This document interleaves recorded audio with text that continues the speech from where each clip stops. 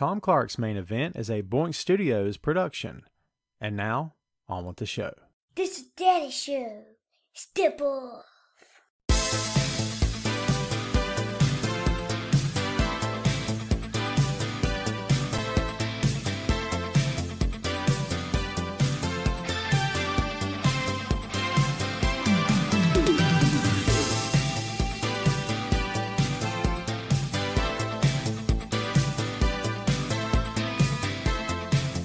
Hey, what is up? Welcome to the program, folks. Thank you for tuning in. Ladies and gentlemen, my name is Tom Clark, and this is Tom Clark's Main Event. What's up, kids? Welcome back to the show. We just didn't even do the countdown today, did we? You know why? Because I made you wait 2 minutes, 3 minutes. Can't keep the good people waiting, all right? So happy Friday to you. Hope you guys are doing freaking fantastic. Hope you've had a great week. Hope everything's looking capital for you today. I am all situated. I got the laptop, the PC, the TV. I mean, it's Command Central here. This is the Main Event Command Center. I'm wearing the good shirt. You know, if I'm wearing the good shirt, it probably means we have a guest on the show. Shocker. It's not a shocker. If you've been watching the promotion, man, you know who we got on board today. So we hope you came for that. We hope you got some good questions loaded up. Before we get rolling with the man of the hour, let's say some quick hellos. My producer, Big Nate Dogg, in the house. Everybody send your best to Nate. He's got physical ailments happening, but I'm not going to tell you what it is, but he's good. Sugar Shane Odom, old school in the house. Gary Benfield, owner, promoter of High Velocity Wrestling. What's up, Gary? Guten Tag to Sandy in Germany. Hope you're doing well. Jamel in Vegas. What's up? Hey, Shannon. How are you today? Russell Jackson, thanks for hanging out again, as always, man. Victor Vasquez, thanks for hanging out as well. Mark Gray, what's going on? Belinda, man, we got all the regulars here this week. This is always fun stuff. Jeff, what's going on, my friend? Christopher, what's going on? Ray Dean, Adam Cole fan in the house. My guest, we might touch on him a little bit here. Yeah, Ray's a big Adam Cole fan. So, William, long time since you've been on. Yeah, man, we can talk about that as the show goes on. Bobby, doing well. Hope you are. And Elvis Martinez and a bunch more of you showing up today. I appreciate it as always. We always have a great turnout. We always have great fans, great viewers that come along for the ride on the main event. Let's get some tickers ticking. There it is. This is episode number 217. 17 weeks removed from the celebration that was episode number 200. As we said before, kids, we do have a special guest here on the show. We're going to go ahead and get to it here today. Yes, kids, if you've been watching the promotion, then you know that we've been teasing this thing for, I think I've been talking about this for a good month. The man himself, if you are a fan of WCW, the good old days of the Monday Night Wars, and then on the tail end of that, if you're just a fan of good old-fashioned professional wrestling, you're going to know who this guy is for sure. Ladies and gentlemen, please welcome to the main event, the Maestro himself, Mr. Rob. And I just took myself off the screen. Let's try that again, kids. There he is. Rob, what's up, man? Welcome to the show. Hey, thank you for having me. Yes, sir. Hope you're doing well, man. Thanks for taking time out of your day. We appreciate you being on. So we talked a little bit before we went live today. Tell the good people where you are right now, what you're up to this weekend. I'm on my way to Florence, South Carolina for the Power Comic-Con at the Florence Convention Center tomorrow. I'll be there from 10 p.m. to 6 p.m. Eastern Standard Time. Wow, cool. That I imagine the social distancing restrictions are in place and everything. Hopefully they still have a good turnout. What number are they limited to? Have they gave you any specifics on that or anything? Because I'm just curious. I really don't know the exact specifics, but they're taking every safety precaution they possibly can cool. For everyone. But it should be a good time as always. And I'm going to be with my fellow cast members of the upcoming film I'm going to be in called The Devil's Daughter, which is a Harlequin origin story. So nice. Looking forward to that. That's good stuff, man. We were going to get there eventually, but if you want to touch on that a little bit before we get into the pro wrestling stuff, man, let's talk a little bit about the Hollywood thing that you've got going on. You've been very active for the past several years. Is that something that just kind of came naturally to you, or was it a nice segue from pro wrestling, or was it something you'd always wanted to do? Well, I took theater a long time ago, and I was in several plays. Hamlet, Macbeth. I was the king that got betrayed in Macbeth. I was one of the cats in the Broadway play Cats. Nice. Several plays in theatrics, and which actually led me into wrestling, believe it or not. Wow. And then gravitated into the film industry, which I'm really fortunate to do both these days. So it's really cool. So I mean, The Devil's Daughter is like I said, a Harlequin origin story, and I stars Dr. Jeremy Arkham in the film, and a lot of you Batman fans out there will recognize the character, Dr. Arkham and Harlequin. So a lot of Easter eggs, Batman Easter eggs in the upcoming film. Well, you've got a comic book nerd in front of you right now, and I'm sure a lot of the folks here are as well. So you're talking my language now with the comic book stuff, man. That's cool, dude. I'm looking forward to that, man, for sure. By the way, not to be rude, kids, I kind of forgot. Rob, these are the kids. This is Rob. Kids, say hello to Rob. Everybody make him feel welcome. My apologies, I didn't formally introduce you to everybody. We've got a very active, very vocal audience here. They say what's on their mind, but all of them are very respectful. You guys will get along great. We've already got some comments. So before we dive too deep here, let's go through a few things. Ray Dean says, "Hey, Rob, you are the man. Great finisher." Already getting some props. That's pretty cool. Hey, thank you so much. Yes, sir. And, we were talking about cons, man. We typically, me and a few friends of mine would almost always frequent the Heroes Con in Charlotte, and went every year. Been going for I don't know how many years in a row. I'd went 20 some years straight in a row, and then last year happened, unfortunately, so it was called off. But man, it's always a fun time to go to those things, man. Are you a comic book fan at heart as well, or is it the con circuit just part of the Hollywood gig and the pro wrestling stuff? Oh, absolutely. Oh gosh, I used to have like a ton of comics in my collection, and 30 years ago I was a kid, and so it's like it was pretty much a natural thing to get involved in Comic Cons. I mean, I wish they had Comic Cons when I was younger. I'd be all over it.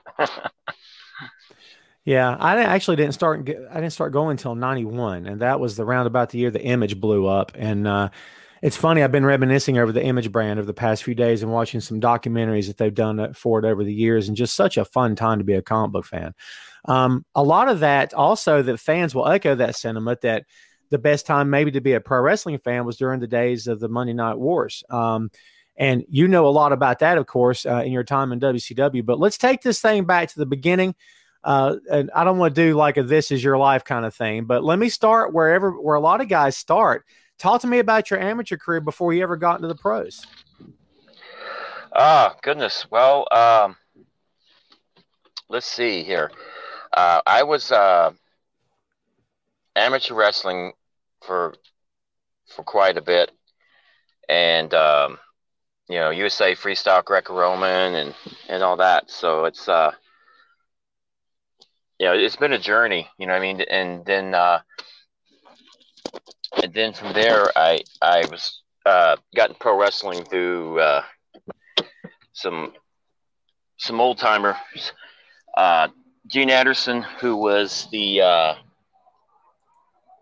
one of the Minnesota Wrecking Crew with Lars and Ole Anderson, right? Oh yeah. Ivan Koloff and oh, we lost Rob. Uh-oh. I have no idea what just happened. We lost Rob. All right, kids, technology, baby. What are you going to do? Everybody hold tight. We'll try to get him back in here shortly. Hopefully it's all good. Let's see. Yeah, he'll pop back in a sec. Everybody just hang loose. These kind of things happen, man. This is, no matter how good all this stuff works, sometimes it kind of goes a little south on you. So hopefully that he'll be back in any time now. We've got a lot of questions here coming in. Again, folks, we hope you've had a great week. Hope everything's going well for you. It's funny because doing some research for Rob here today, man, I've been watching some old WCW stuff, and in particular watching some of his old matches. And it's fun stuff, man, to go back and reminisce. A lot of people, again, talk about the Attitude Era and those days of the business being the best time. I don't know if I personally agree with that because I grew up during the territory days of the industry. And so that was sort of my thing, and I still have a love for that. And of course, we'll talk about some of that with Rob when he pops back in here. But here's the thing, kids. Again, talking about the territory days, big, massive shout out and deepest condolences to the family of Jim Crockett Jr. You guys know that we lost Jim this past week. Very sorry time. Very sorry to hear about it. And actually, we had lost Josephus just the week before. 2 NWA guys gone. Of course, without Jim Crockett Jr., the NWA would not have flourished the way it did in the 1980s, the territory era, the Mid-Atlantic Championship Wrestling. His influence and his stroke was felt throughout the business at that time, and it's still being felt today. If you're the Carolinas right now, then you know that this is Crockett country, man. You know how we roll down through here. It's always been referred to as Flair country, and it is. But at the same time, yeah, it's also Crockett country for sure, and that's kind of the way I've always felt. So, yeah, again, massive condolences to the family. We wish them all the best, and losing someone is not easy, as you guys know. It's something that you never really get past. You never really get past it. You just try to kind of get your way through it. So yeah, it's a big deal, man. And let's take a few questions before Rob pops back in. Andy says, "Hey Tom, it's been a while. Hope you're well. So who do you think? Who we think the signing?" First of all, I love Big Show to death. I love seeing him on Dynamite. I love all that stuff. At the same time, Show did call it evolution instead of revolution. It's okay. You get tongue-tied sometimes. To hear the words AEW and Tony Khan and all this other stuff coming out of his mouth, it's a different thing. Yes, for somebody that we've always been associated with WWE and Vince McMahon, to put the words of another company into his mouth on live TV, that's a big deal, right?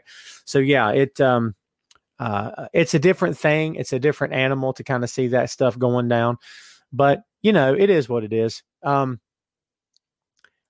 honestly, I don't know if I have a take. I don't know if I want to set myself up for it to be some massive shock, some massive surprise, and then maybe we're let down. But I'll say this: I've given AEW the benefit of the doubt more often than not, because more often than not, they've never really let me down. And look, you guys can disagree with that. You can say that AEW lets you down all the time or what have you. But for me personally, I just don't feel that way. I mean, more often than not, the payoff for what they do in AEW is good. I don't have many complaints about it. So yeah, Toby's guessing that the signing is Christian. I don't have any idea who it is. I would tell you. Actually, I don't know if I would tell you if I knew. Spoiler alert. So yeah, it's we'll just see. I like surprises, man. I like surprises. Jamel says Lash is the champ. Yes, sir. I'm all for it. I like the Hurt Business concept. I don't like that he's been sort of bogged down doing other stuff this whole time. But we got the man back on the plan here, kids. Let's get back to him. There he is. What's up, Rob? Hey, sorry about the connection issues. I'm back.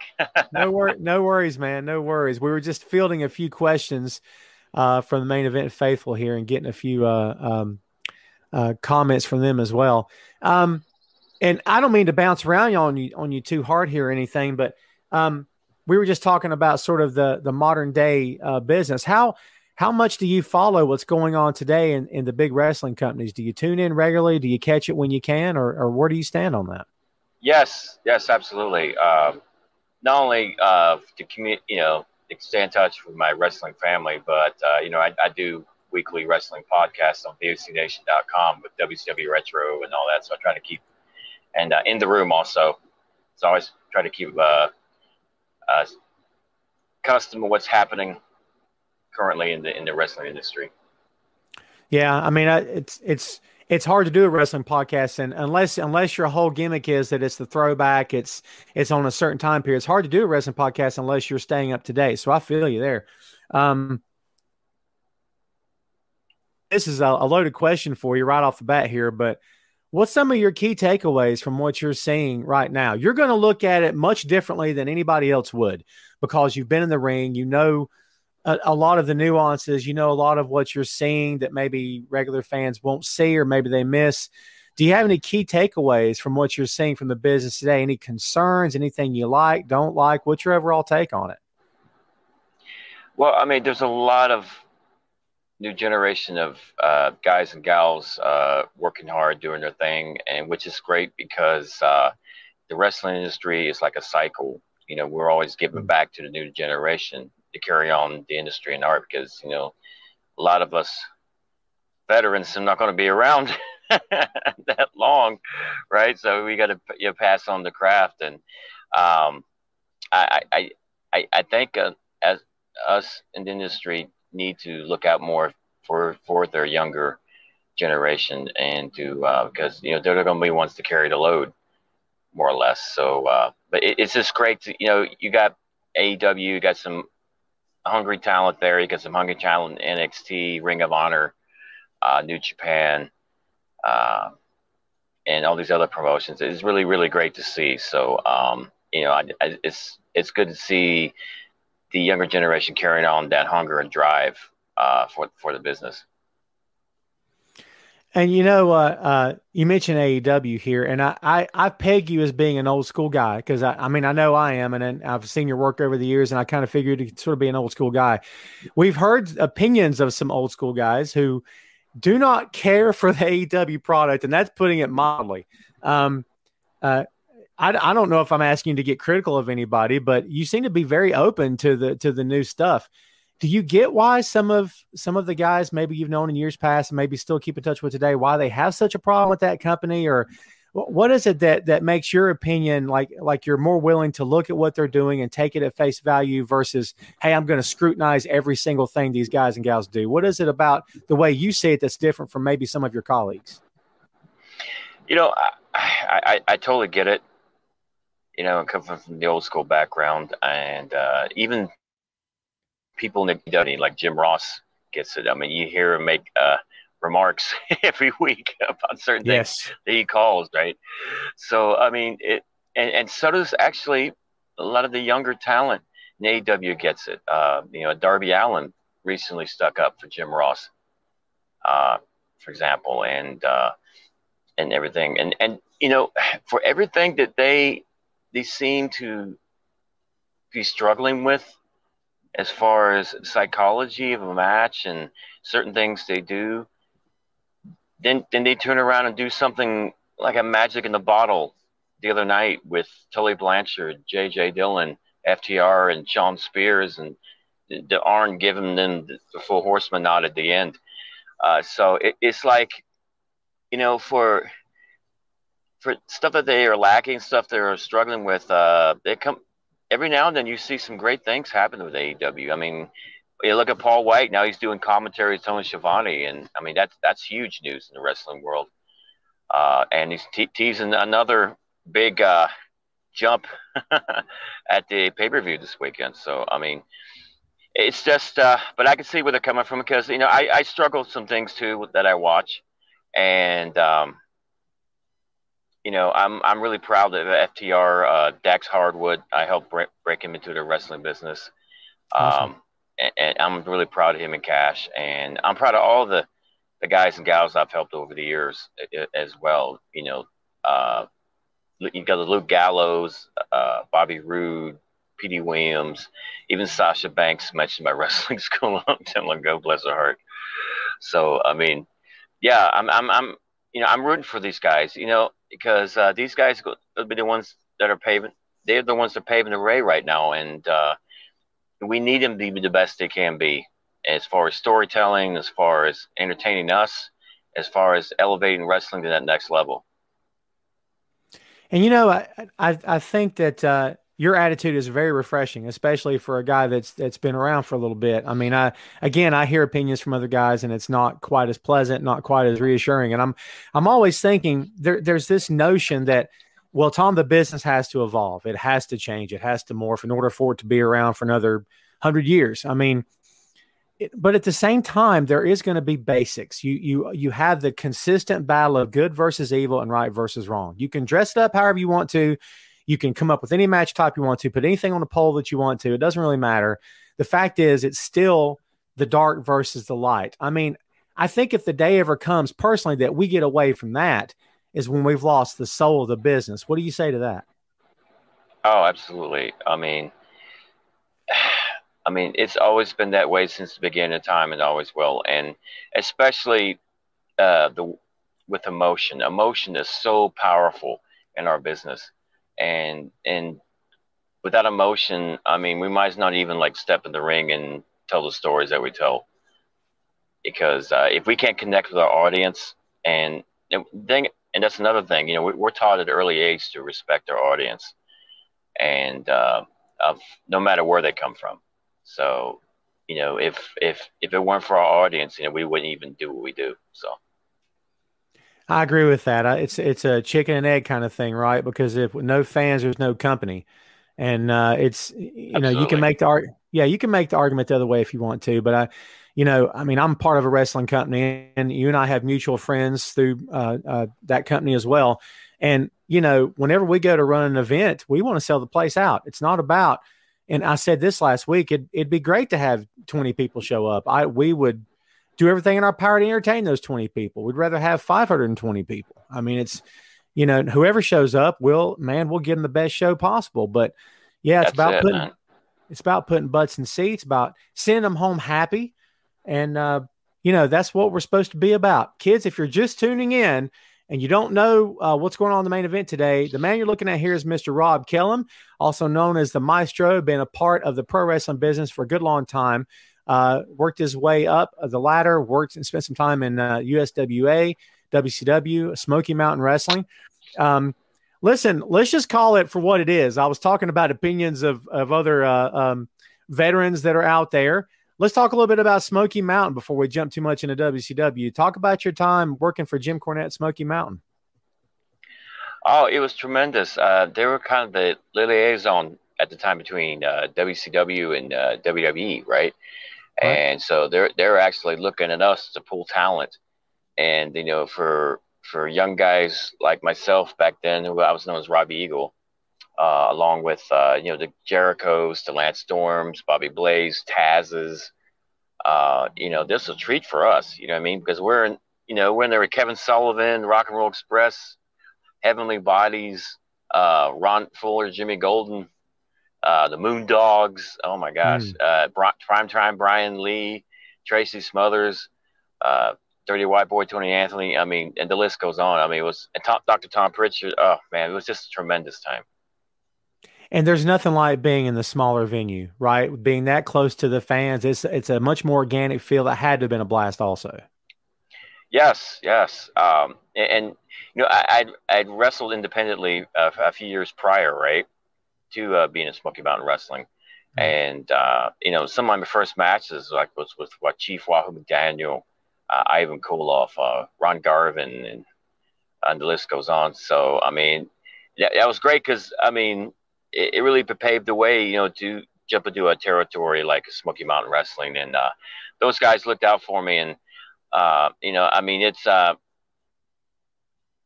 of course, I looked out for them. I was kind of like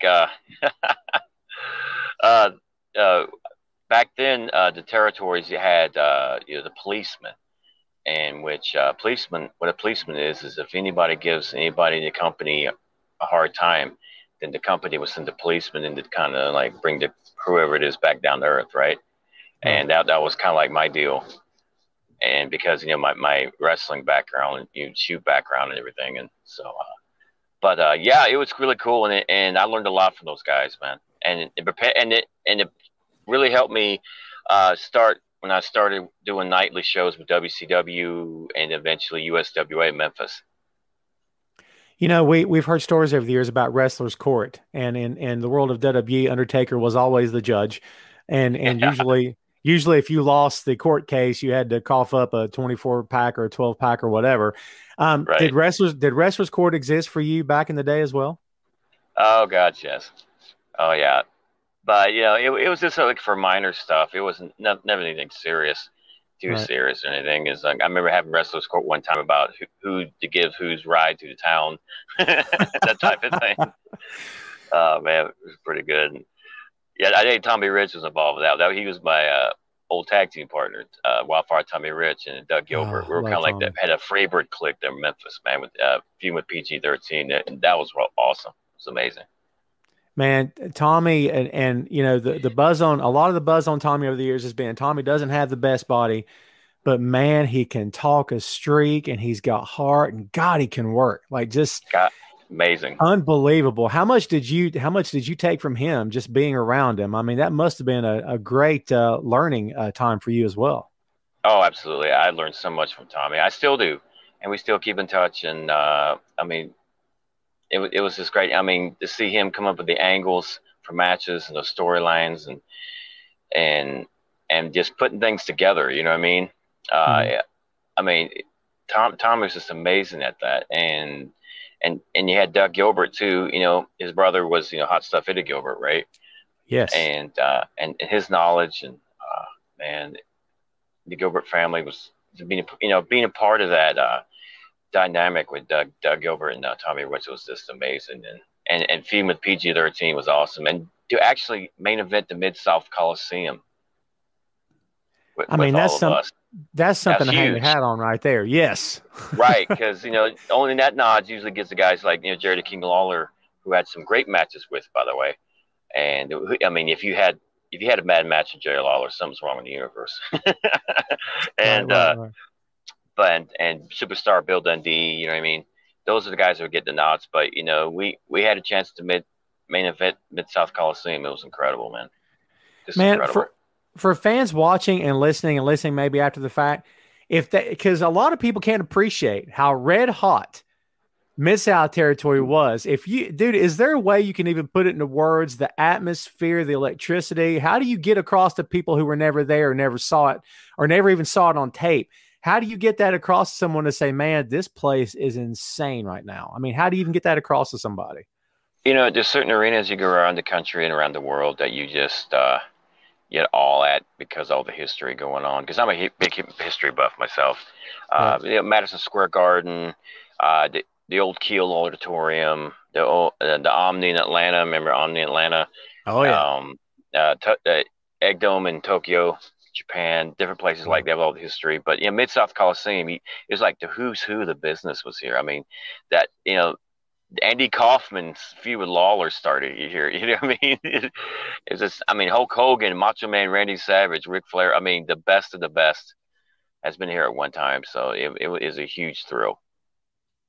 Yeah, you're right. The who's who of the business came through there. And, Lawler's received crap over the years for like, oh, well, Lawler didn't travel the world and didn't work in all these other territories like the big guys did. I'm thinking he didn't have to. He made plenty of bank where he was. Yeah, Why would he want to travel the world and never see his family? He could just drive across town and be there. So, yeah, amazing. again, I don't think people understand. And, dude, I'll be honest with you. I think you came along at the best time because it was the tail end of the territories leading up into the big companies and the nationwide platforms. Dude, I think you came along at the best time where you weren't stuck in the territory, but then you also weren't the part of the new generation that didn't know what it was like to work in those areas. Man, I think you had the best of both worlds during that time.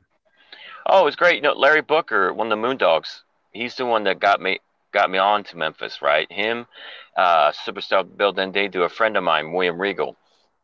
Yes. And matter of fact, William Regal and Dusty Rhodes were put in my head that my style and mannerisms favored the original Gorgeous George, right? And then it just kind of snowballed. And then finally, I asked my grandfather one day, I was like, "What's the deal? Why is everybody saying my mannerisms in the ring resemble Gorgeous George, right?" And he looks at me, right, and he says, "You didn't know?"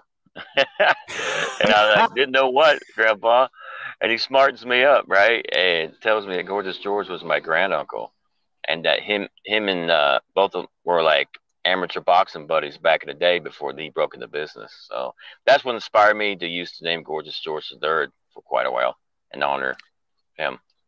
I wanted you to tell that story. I didn't want to tell everybody here, but yeah, kids, you're talking to someone descended from pro wrestling royalty for sure. I mean, you watch those old matches and those old clips, and he was doing stuff in his time that they're still trying to do today to get over and get heat. And you watch those old tapes, you're almost like, is this Hollywood or is this real? Because the way he carried himself and he was flamboyant. And I remember that one spot where they're running the ropes, and instead of going back to his opponent, he just stopped and started prancing around the ring. And I said, Right.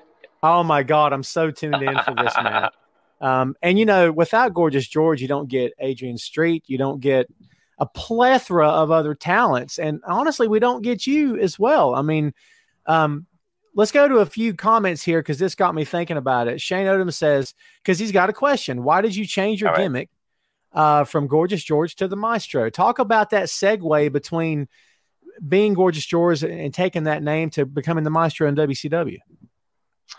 Well, that in itself was quite a journey, actually. I just, I was doing my tour of Puerto Rico, right? And I got the call from Macho Man Randy Savage that him and Hogan had contacted Jerry Jarrett, who was a good friend of mine, and they were wanting to take a look at me to try out for a WCW Nitro, right? So they flew me from Puerto Rico to the Nitro to have a tryout match, and my tryout match was Jeff Farmer, who was like later became the NWO Sting, right? Right. And I got to meet Paul White, who was known as the Giant, aka Big Show, right? And all the cats there, and Eric Bischoff, and they were going to do a deal where they wanted to give the name to Lanny Poffo, right? And bring me in under the whole new persona, if you will. And it didn't work out, neither one of us at the time. And so I just went on becoming, staying with Gorgeous George III and doing my thing. And that did tour Mexico with AAA with Jake the Snake Roberts. We were in Triple Mania that year. I think it was 97, I believe. Right. And which was huge. It was like their equivalent of WrestleMania. I mean, they had like valets dressed in a different personas walking us through the ring and pageantry. It was just amazing. And being there with some AAA veterans and legends like Perro Aguayo was tremendous. And you had Octagon, and you had Rey Mysterio there one time, Conan, and all that. So it was pretty awesome. And then I got another contacted again. I got another tryout match during WCW, and it was with Chavo Guerrero Jr., which I couldn't be happier because I had much love and respect for the Guerrero family. And I mean, we used to pray together before matches, right? Oh, wow. That's awesome. And then after the match, I remember all the boys in the back were like giving us props, and Diamond Dallas Page come over and says, "Man, bro, that was like yours, man. That was incredible, right?"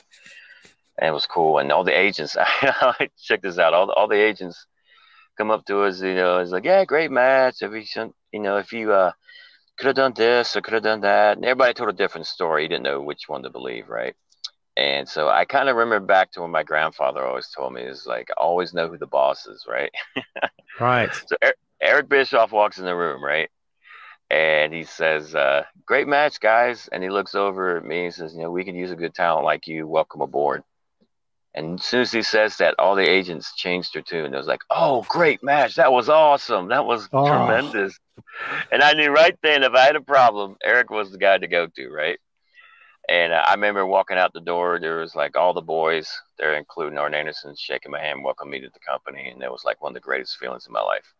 It was tremendous. Just the feeling of you made it. Yes. I mean, and we've heard horror stories over the years about when that company was really on its last legs, about how there was too many bosses, too many guys calling shots, and too many talents calling their own shots. You never came off to me as being a guy who was like, well, I have to have this, and I want the music here, and my hair has to be this way. And I mean, what do we know watching just on TV? But through the years, I don't think I've ever read or heard or seen anything to lead me to believe, well, I mean, Maestro was a prima donna, and he was one of those guys that was calling his own shots. It just seemed like, man, I'm here to do a job, and let's just have fun and do this. I mean, that seemed to be where you were coming from. Let's just do business. I mean, in that way, I think you were separate from a lot of your peers at that time, not to bag on anybody, but it just seemed like, hey, I'm not here for that fluff and nonsense. I just want to work. I mean, that must have been just the best time for you. It just, things just happened. It just flowed. You know what I mean? And I was just really blessed from one opportunity to the next to make things happen. And I know with the Gorgeous George III deal, I kind of joke around with some people that knew me back then, because I kind of lived lived the deal. For example, I had people doing stuff for me, and it was pretty wild.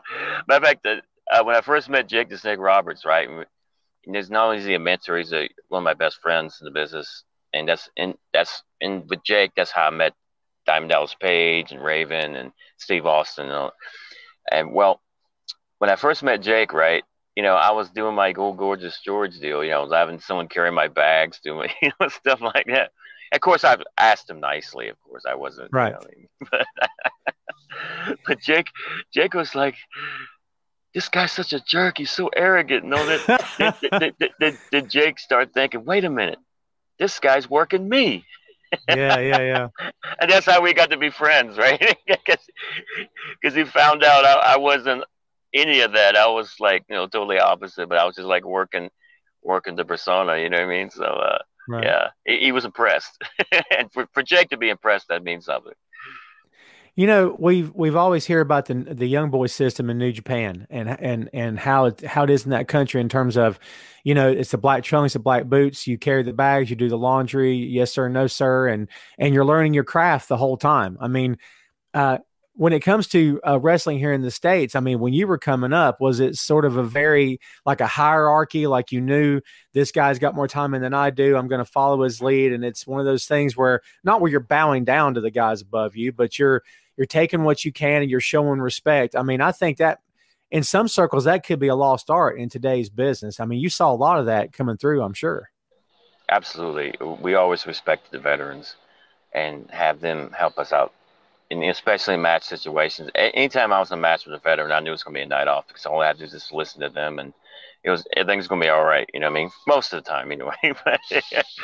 But yeah, that deep respect, man, goes way back. I mean, it's just like family. You respect your elders and their knowledge and what they can do to help you out. And you always want to keep an open mind, be like a sponge, and listen to as much advice as you can. Even like the car rides and the plane rides to different towns and arenas, when you're with some of the veterans. I mean, that's that's the time to be under the learning trees. You can learn a lot from traveling with the veterans of the business. It's just incredible. And I learned so much, and I'm very eternally grateful for that.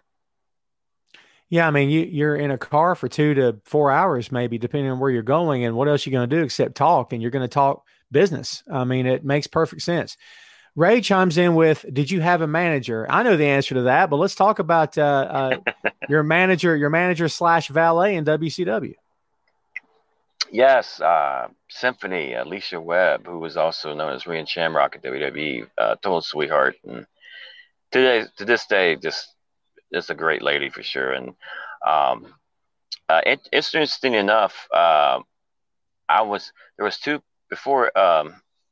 Symphony came along. There was two picks I had to be my manager. Actually, one was Bobby Heenan, in which wow, being with Robbie and Gene Okerlund was great. I used to love hanging out with those guys. But Bobby he wanted the gig, but he was too busy, doing the commentary thing with Shivani, right? Right. And Sherry Martel almost had the gig, which I was very excited about because her history of like Shawn Michaels, Harlem Heat. Yes. But nothing but love for Alicia, man. I mean, she was awesome, and it was great. One of my first, matter of fact, Jim Cornette was one of my first managers back in the day, Smoky Mountain Wrestling. Nice. Briefly. So, and I've like downtown Karen in Memphis, Harvey Whiffleman. I've had various ones over the years. See, I always knew Harvey as Downtown Bruno. So I Downtown Bruno, right? Yeah. You know what I mean? But yeah, the idea of, well, going to WWE, they have to own the name and all this other stuff. And I got feelings on that, but who am I? It's just one fan's opinion, right? But talk to me about where you were at the time and the culture of WCW. And I guess what I'm asking is the whole Maestro gimmick. How much of that did you have personally? How much input did you have from, wardrobe to hair to the piano to her name being Symphony? How much of that was you? How much of that was them? It was kind of give and take. I had a meeting with Eric Bischoff to kind of work things out at the time, to create the Maestro. And my envisionment of the Maestro was didn't really come out till later on in my WCW run, where I envisioned the Maestro was more of like a family opera type, had like a dark side, and with that later on in my WCW run, when I was hear bad music and just snap and go psycho and ballistic, that was kind of like the envisionment I originally had. But I mean, I can't complain. I mean, they gave me a really good push, and especially, I see I was on the road quite a bit with Chris Benoit and the Dean Malenkos, Perry Saturns, and all that, right? And then when all those guys left, I was like, oh my God, what's going to happen, you know? Right. But things started rolling for me, man. And I remember one time being on the WCW Thunder with Bam Bam Bigelow, which was huge for me. I mean, because I had a lot of respect for Bam Bam Bigelow, and I'm thinking, man, this is the guy that was like in WrestleMania, Lawrence Taylor, man, and one of the greatest wrestled Andre the Giant, one of the greatest big men in our industry, and it was just like huge. I mean, it was really cool for me to be in the ring with Bigelow, and so I'm just giving one of many examples, right? And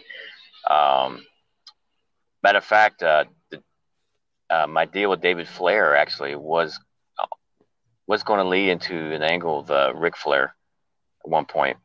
Nice. And I was very excited about that because, you know, I love Rick, man. He's amazing. We talked quite a few times. I mean, not just in WCW, but even before then. I mean, he was like one of the first wrestlers I met. Him and Blackjack Mulligan at the convenience store, right, helping them with the drinks to their vehicle when I was younger. And then when I got in the business, they actually remembered me helping them. Oh, wow. They got me a drink. Yeah, unbelievable. That's crazy. Right? So, yeah, I was really excited about that, man. And then, you know, of course, a lot of greats there, Roddy Piper, and, you know, Scott Hall, who I used to team with in Memphis when he was Razor Ramon. And matter of fact, one of the first things he said when I started WCW in the office, right? Him and Nash walked in the room, and Scott looked at me and said, "Hey," you call me George, right? "Hey, yeah. George, remember we used to beat up Lawler in Memphis?" Like, oh my God. But yeah, it was a good. Yeah, the Maestro was great, man, and Norman Smiley, Buff Bagwell, Ernest the Cat Miller, and the many others that I've had the pleasure of stepping in the ring with, man. And that was the thing about WCW, man. One night you can be in there with Rey Mysterio, and the other you can be there with like Macho Man, and it was just amazing time, and I was just blessed to be a part of it during that great run. You know, talking about the gimmick, man, you wore that gimmick, and it looks so good. And you know, you talked about the business being cyclical, and I totally agree with that. But I've been in my head trying to remember who did this before you and who's done it since. I mean, you can say there's variations of it since you've done it, but this idea of I'm the Maestro, I'm the one leading this, and I'm the master of ceremonies, and this is my show, and this. I don't know that I've seen anybody do that since you did it. And her name being Symphony was perfect. And the look you guys had together. And I don't know, man. And I'm not blowing smoke on you here. I just don't know if anyone's done it that way since you did it. I mean, it just seems like in my opinion, one of the most original gimmicks I think I've ever seen. But what happened for me was whenever the bell rang, suddenly it's not that the gimmick was gone, but man, you were, in my head, getting after it. Like, dude, you attacked that mat like a madman every time. I'm telling you, like, I go back and watch your matches now, and I'm like, I don't know if people at the time could appreciate the effort you were putting in for the guy that you were working with. And man, that had to have meant something to everybody you did business with in the ring, because I could see it from a distance for sure. Oh, it was just, you know, it's the way I was brought up in the business. I mean, you know, you had the workhorses back in the day, you know, Tully Blanchard, Arn Anderson, Ric Flair. You had the guys that could wrestle a broomstick and have a great, phenomenal match. And the Bobby Eatons, you know, Dennis Condor, Midnight Express, Rock and Roll. guys like that made Ricky Steamboat, and the guys Oh, that, and I've personally been blessed to be in the ring with and learn from, and to adapt to each one of their styles. And the one common thing that they had is no matter who in the ring with and what situation they're in, they would create magic. You know what I mean? With their timing, and they know what to do, what not to do, and the pacing, and it was just incredible. I learned all that from them, and to be in the learning tree of those guys, man, you pick up some great stuff. You really do, and I was really blessed to get myself in really peak condition back then, because I would train like a track star, man. I would constantly run and be in the gym and do my thing, and see Ric Flair do like Hindu squats for an hour before a match was inspiring. And it was just it was just great. And Tully Blanchard, was always phenomenal shape, still is actually. yeah. So I mean, those guys inspired me to really push myself, and to learn, like a psychology of a match, because our philosophy is you want whoever you're in the ring with to be 10 times better when they come out, no matter what happens. Right. Because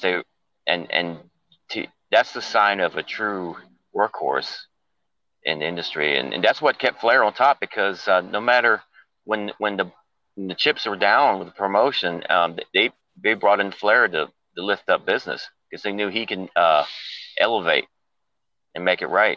And we need more people like that in the industry.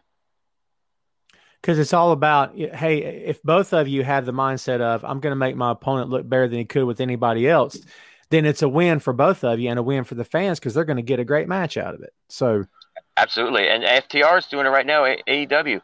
I mean, it's like no matter who's on the roster, what tag team's on the roster, whether they're going after the championship or you're just debuting or what have you. I mean, don't make them look like $1 million. Yeah, it's the give and take, and as the old saying goes, shine them up, right? Make them look good. I mean, if everybody's got that intention of let's put the business over, not just myself, then yeah, and then the guy that you work the next night is going to want to work you because he saw what you did the night before for the other guy, and he's going to be like, hey, let me work with Rob because look what he did for the guy over there. I mean, it's a chain Absolutely. reaction, isn't it? I mean, one hand washes the other, right? So. Yeah, I mean, that's the way it used to be, giving back to the business, elevating each other. I mean, it wasn't it wasn't what you see much like with today. You know what I mean? Isn't trying to tear someone down. It's to elevate everyone involved. You know what I mean? Yes. That's how you tell a story, and that's and once you get the fans' emotional connection in the mix, it's a beautiful thing. It really is. Toby chimes in with Rob, who's the best technical wrestler that you've ever seen personally? We can tweak that and say, who's the best technical wrestler that you've ever faced in the ring? Do you have one that jumps to mind? Oh, gosh. Oh, man. That's a hard one, right? Because you worked a lot of good guys in those days. I mean, you're talking Dean Malenko, whose family is one of the greatest wrestling families ever. William Regal. Hands down. I mean, if this business was a total shoot, guys like William Regal and Haku would be world champions 10 times over, because those guys are double tough, man. And they're some of my best friends. You guys got them, Fit Finley.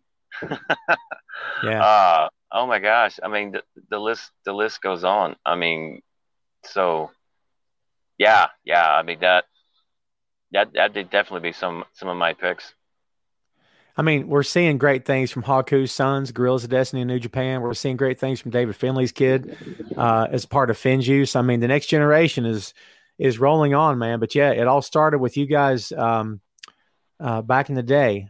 Sugar Shane asks, how was your relationship with Lance Russell and Dave Brown? What a fantastic combo those two guys were, man. I love those guys, man. They're amazing. And you couldn't ask for two nicer guys that were willing to help and do what they can for you. Always much love and respect for Dave Brown and Lance Russell, man. I miss them. Oh yeah, for sure. I can't imagine. Will asks, how big of a culture shock and change was it from AAA to WCW? Well,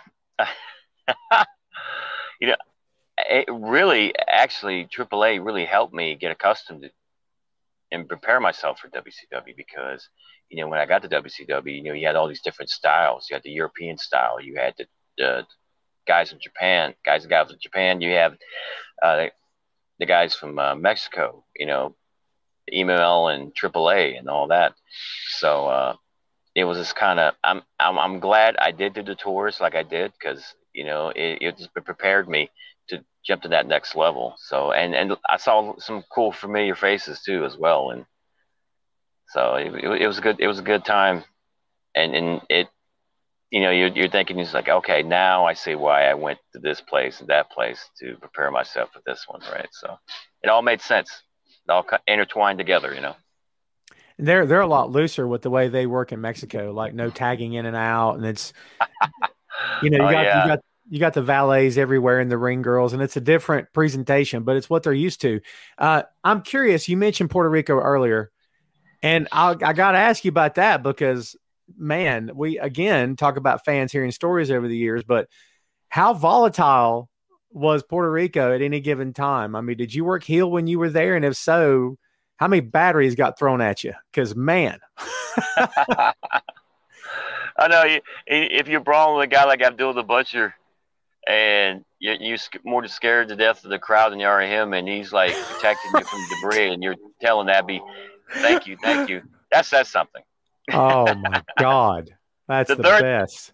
The emergency lane is like the third lane down there, man. And, I mean, my pillow used to be thumping all night because he had fiestas all the time, Wow. And yeah, but it was great, man.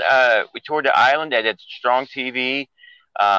Wrestling with Carlos Colon was, Carlito's dad was a big thrill, and being down there with some other friends, Sean Morley, Val Venus, Dutch Mantel, Rex King at the time, Vito Lagrasso, and a few others was.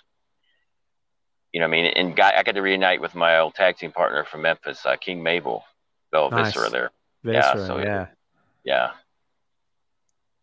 He's one of those guys that I felt that the Viscera thing was right down his alley, and it's funny that he got that toward the end, because almost like, well, he did the other stuff before that was okay, but then when he got that, it just seemed to be like, oh man, this is him. This is totally him. I mean, yeah. It's funny how some guys go a long time in their careers and they hit that one spark, and all of a sudden they just blow up for sure. Oh, right. Something that takes time to find themselves in business. Yeah. Let's see. Ray asks, how did you come up with your finisher? Which one? That's a good question. He didn't elaborate, did he? What was your go-to finisher in the ring? I'll put it that way. Oh, I had several. When I first started, different suplexes. Matter of fact, I had a match with Taz there in Smoky Mountain Wrestling, and all we did was suplex each other the whole match. It was fun. It gets both that amateur background and everything. So yeah, it was great. But like when I got to WCW, now I was doing the shoulder breaker in Mexico for AAA, right? Right. But in WCW went with the Encore, which was like a version of STF. Step over to hold face lock, which I learned that from Masahiro Chono.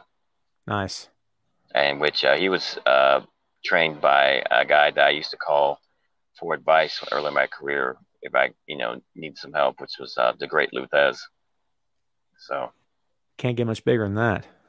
So I did that for a while, and then towards the end of my WCW run, I was doing a modified Cobra Clutch called Dakota, which in musical terms means the end. Right. Very good. And but as far as the musical end of the Maestro deal persona, I collaborated with Jimmy Hart for that actually, which was cool because we're both from the Memphis area and everything, and he had that musical background. He was with Derringer one time, right? And, yes. So it was great to work with Jimmy on that. He the sheet music and all that sort of thing. So yeah, and he helped put it all the elaborate candelabra, had the set when I come down, the baby grand piano and everything, and Yeah, it was really cool. Yeah, Jimmy's a great guy. Did he ever sleep? Because it seemed like he was always bouncing off the walls. Oh yeah, I wish I had some of his energy. I'm telling you. I don't know. Toby, Orndorff would would defer that one. I remember. Well, what happened was I was training the power plant a few months prior to my debut, right? right. And I was on way there to Smyrna and flying there actually, and Big Reese. Big Reese was on the seat next to me, right? And he was like squishing me next because I was sitting next to the window of the plane, right? And he was like, squishing me, laughing me and at me and everything. And I'm thinking to myself, oh, you just wait, right? So we get to the power plant, and then we're doing these kicking drills to, for training, to help our cardio, right? And it just turned out, just so happened that they put Reese with me, right? right. So I started kicking him, just stomping a mud hole, as they say, right? And to the point he couldn't even, I blew him up. He couldn't get up. And afterwards, Paul Orndorff took me to his office, and he says, "You know what? They used to say I was crazy, but you're a maniac." And I told Paul, all I could think about was that dadgum plane ride with him squishing me over there. I bet he never did that again. So there you go. Nah, he was cool after that, right? Yeah.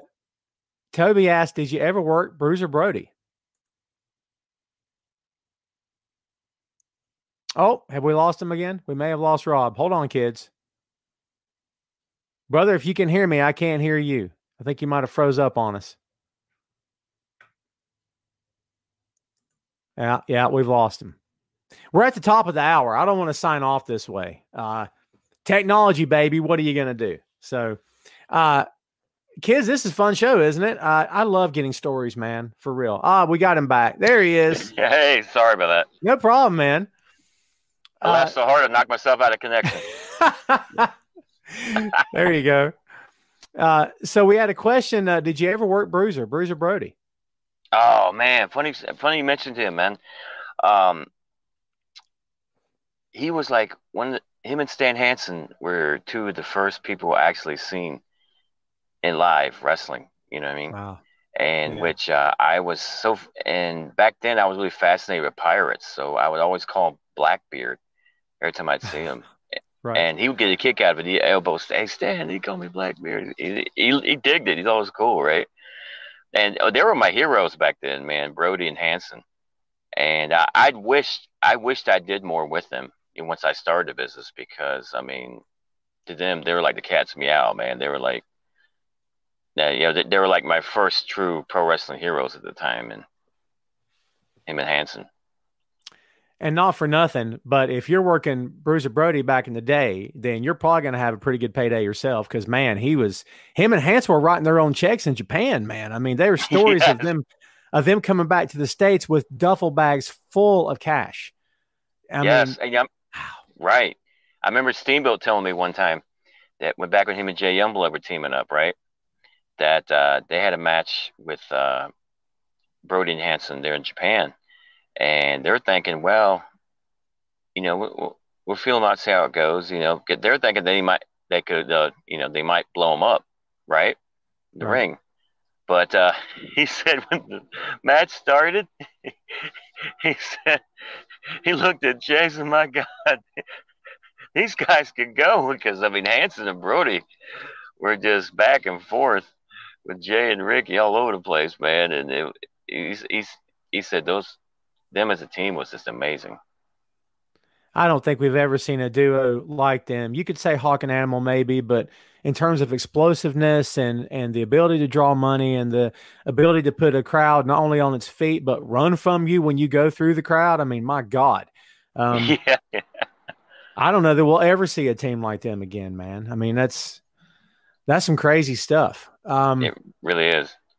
Right. A lot of people during the chat today have mentioned the cat. Talk to me about Ernest Miller, man, about what it was like working with him in WCW. Oh, Ernest Miller, great guy, man. So entertaining. I mean, he's a 3-time karate champion, and that's all legit. Let me tell you. I remember some of the house shows we did, right?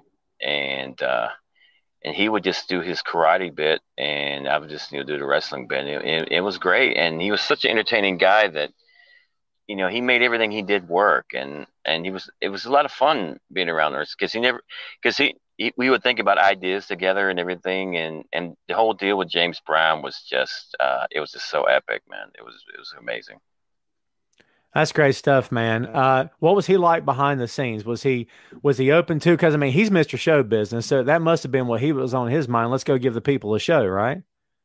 Oh yeah, he was so cool, so respectful. Matter of fact, he was telling stories about my granduncle because Gorgeous Oh, George inspired him, and I was meeting guys like him and Muhammad Ali, and hearing what Gorgeous George did for them, right? You just get goosebumps, and yeah. um, so it's great. I mean, yeah, what a class that guy, and man, when he made his entrance there at Super Brawl with us, with the cat and I, man, oh my God, I mean, the roof just came off. That's good stuff. That's some amazing memories right there. We've talked a little bit today about what's going on today in the business. I'm curious, how would you feel about coming back at some point if AEW, WWE, or whatever, it's a manager role or it's maybe a coach behind the scenes? Would that be something you'd be interested in at some point? Oh yeah, the sky's the limit. You know what I mean? And whatever I can do to give back to the business, that's. I mean, I love pro wrestling, and I mean, we're family. I mean, once you're in, you're in. You know what I mean? No matter what. So, Right, right. yeah, and yeah, whatever I could do, um, yeah, to help, because I always have love for professional wrestling. I could be acting for television and film and doing the other things, but pro wrestling will always be a big love for me. Well, let me hit you with this. I don't know if anyone's asked you that during the course of the show here today, but looking back on it, is there anybody that, and I don't ask if you got regrets. That's such an odd question for anybody, in my opinion, but is there anybody that you look back on and say, God, man, I wish I could have worked that guy. I wish I would have had a chance, just one match with somebody. Is there anybody that sticks out for you? Yeah, I've been really blessed. I've worked the Dusty Rhodes, the Ric Flairs, Ricky Steamboats, and the list goes on and on. I think the main guy I would have loved to step in the ring with would be Kurt Angle. Hmm. Just because the fact that he's, as we like to call, a brother of the mat. I mean, he's amateur wrestled, collegiate wrestled, wrestled the Olympics, Right. and everything, and which I came one match shy of qualifying for the team. Oh, Actually, wow. because I was in USA Freestyle Greco-Roman, and I got to train with the Iowa Hawkeyes, and when I was doing it. So I mean, I had a really good run, and I try to give back, helping out some of these kids, some of these tournaments sometimes, and doing all I can. So, but yeah, Kurt Angle would be the guy because I've always had a deep respect for him. What he's accomplished. I mean, you have to understand the Olympic athletes like him, for example, Ronda Rousey, Hmm. and the Dan Gables. I mean, they're like a breed above your normal athlete. I mean, your normal athlete trains hard, but your Olympic athlete is just on a whole new stratosphere. Yeah. Got to be in peak physical condition for sure. Hmm. Toby asks, do you have any advice that you give a young person wanting to get in the business? Well, it's persistency. Persistency pays off. You got to just, believe in yourself and other people believe in you. Learn from the right people that have been there and done that could help you keep yourself physically and mentally in good shape. Try not to get involved in the drama because it's easy to do, just like in life. Just stay away because drama can weigh you down like an anchor, Hmm. and stay from that in politics and everything, and just keep your eye on the prize. And no matter what happens, don't let anything stop you from your goals and dreams in life, man. Happiness is everything. Just stay strong. It's great advice, man. Looking back over your career, you got a lot to be proud of. And as I said before, you came along at a great time. You got to live out your dreams, and you're still doing that today. And you've got a big career ahead of you, I'm sure. Um, I don't know if you can narrow this down as we kind of wind it down here today, but I don't know. Do you have a favorite match? Do you have a favorite night? Do you have a moment where you're like, it's just not going to get any better than this? I could leave today and it would be okay. Because do you have any moments that really stick out for you all these years later? So many. So many. Oh my gosh. Some of the matches I had Rob Van Dam were truly amazing. This is like pre WCW and ECW, right? So, so yeah, that was great. The matches I had with Barbarian were tremendous. Like I said, sharing the ring with guys like Ric Flair, Ricky Steamboat, Arn Anderson, Paul Orndorff, Ron Garvin, Jimmy Garvin, who we used to team together actually. Oh wow. Yeah, and Wahoo, Ivan, just being in the ring with the very best, on a national level, overseas level, from the best from all over the world. It's really hard to pick one, and I've had all types of matches too. Of course, some matches it was a struggle to get through, but I mean, but I just been blessed to all around to just been with the very best and some great people, and I hope I can give back, keep on giving back to help some of the greats today. And whenever I see people that I've helped do well, it really uplifts me because I feel like I've had hand in it and I vicariously live for their happiness. So it's a really, really a great thing. That's good stuff, man. I don't think we could go out on a better note than that. Rob, before we get out of here, if you got any social media you'd like to plug, any upcoming projects, appearances, please have the floor, man. Feel free.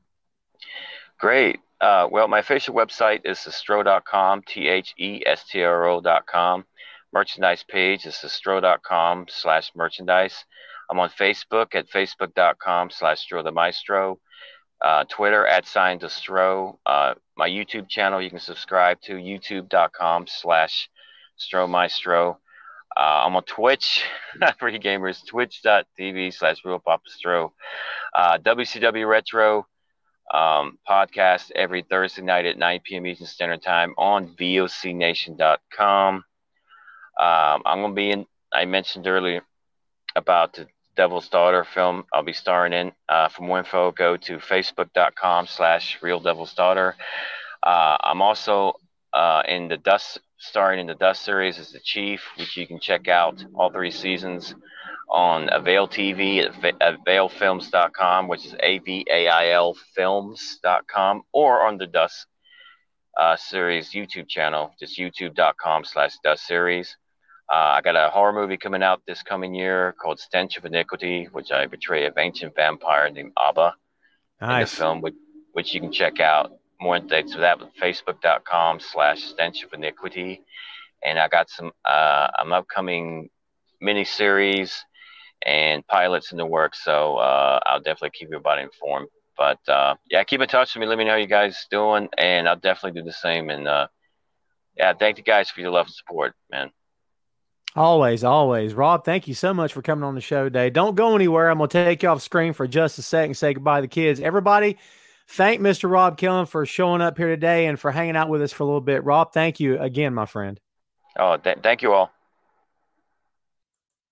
All right, kids, there you go. The maestro himself, Mr. Rob Kellum. Small little glitches aside, it's technology, baby. What are you going to do? It happens to me here in the office all the time. So we hope you guys enjoyed the show. This has been, of course, Tom Clark's Main Event. Thank you, as always, for hanging out with us here today, for showing your love and support to the show and to Mr. Kellum. Please go check out all of his social media. And let's make it happen, kids. Get out there and support the man. All right. He's put his time in the business to entertain fans over the years, still doing that today. So yeah, go show some love. He's one of those guys that we talk about here every week on the show. So yeah, go out and give him a follow, give him a like, check him out, give him some good positive feedback. I know he will more than appreciate that. All right, man, we're going to get out of here. Everybody have a great weekend. We'll be back next Friday as always here on the show We appreciate you guys hanging out with us as always and for making this show fun as you do each and every week. Be safe, be happy, be healthy out there. Wear your freaking mask. Let's get back to life, kids, because I'm ready. I know you are. Let's get out of here, folks. Thanks again for hanging out, kids. We'll see you next time. Tom Clark's Main Event.